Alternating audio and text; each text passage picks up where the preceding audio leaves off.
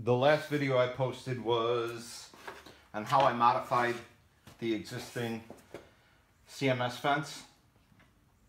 I'm eventually going to put a couple of racks on here, a couple pinions so I can fine adjust it. Right now I decided to see how it's going to work with the CMS TS-75 insert. It was very easy to adjust it. I need 15/16 here. This is a piece of 2" by 1 1/8" MDF. It was supposed to be 15/16. The supplier sent the wrong thickness MDF out. I need it for countertop buildup, so I do have to have 15/16. So I decided to rip it on here. I believe that's a 36 tooth blade in the saw right now. Yep. So this is what we're going to rip it with. It's a blade that does need to be serviced. I just cleaned it. It does need to be sharpened. But for this particular application, I don't want to run the MDF through a different blade. The feather boards come down and lock in place. The front vertical one will hold the MDF to the fence. The black horizontal one will keep the MDF to the table. To my right are a few sustainers. All my MFT3s are tied up with countertops on them right now, so I didn't have an in-feed. And to my left is the end of an MFT3 for the outfeed. The countertop, it doesn't quite take up 2 of them, so I've got a place to push it.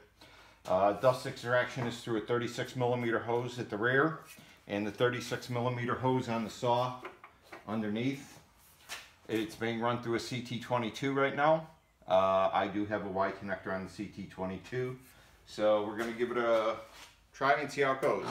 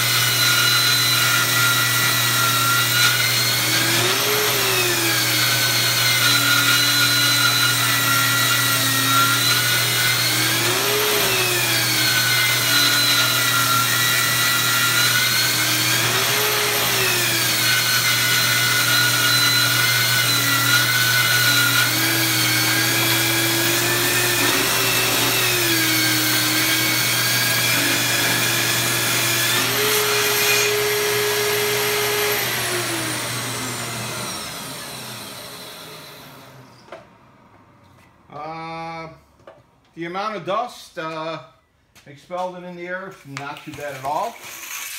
I do have the Panther blade for this saw, but because of what I'm doing with it, I wanted a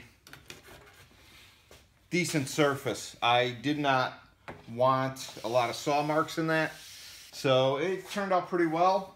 The fence is rock solid. Dust collection is not bad at all. Again, something I can probably work on to improve. Underneath the saw, there's barely anything, so for all in all, a success.